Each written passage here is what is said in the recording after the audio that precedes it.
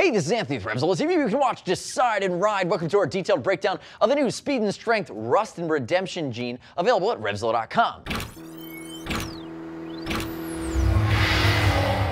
The Rust and Redemption is brand new in the jean line. It's kind of wave 2 of the S&S jeans. Very Euro.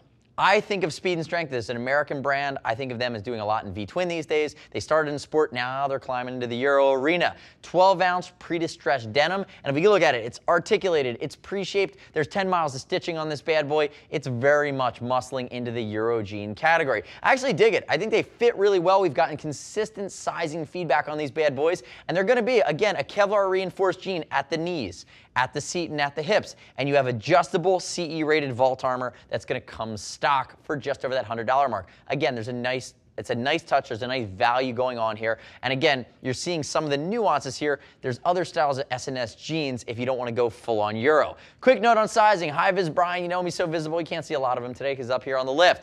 6 foot 195. He's normally wearing a size 33, 34 size jeans waist with about a 32-inch inseam. He's wearing a size 34, 32s here in the Speed and Strength. So you buy your waist size, and then you choose 30, 32, or 34 inseam. Very simple, and they are hemmable, which is a very nice touch. Remember, we're going to ship for free over 40 bucks, and as always, I'd love it if you'd click right here up above his head.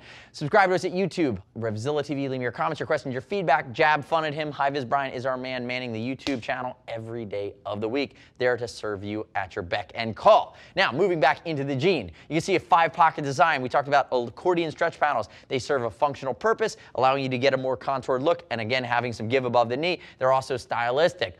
Button here along the fly, basics here, a lot of stitching, kind of contrast stitching, setting it off. And you notice as you come down the front, it's much more of a tapered end of the jean. The cuff is going to be tapered. They are rollable, but again, it's not a flare. It's not even a boot cup. I'm calling it a tapered cuff. Turn the face away from me, kind there. Good sir. You're going to see your bar tack stitching. There's your Kevlar panel along the backside, and you have these darts that are holding the Kevlar and the stitching along the knee. You can see where it's going to work. And again, coming down the backs of the leg, you can see some of that pre-distress as well. These are a bit of a dark cut. It's the only color available. Turn backwards for me.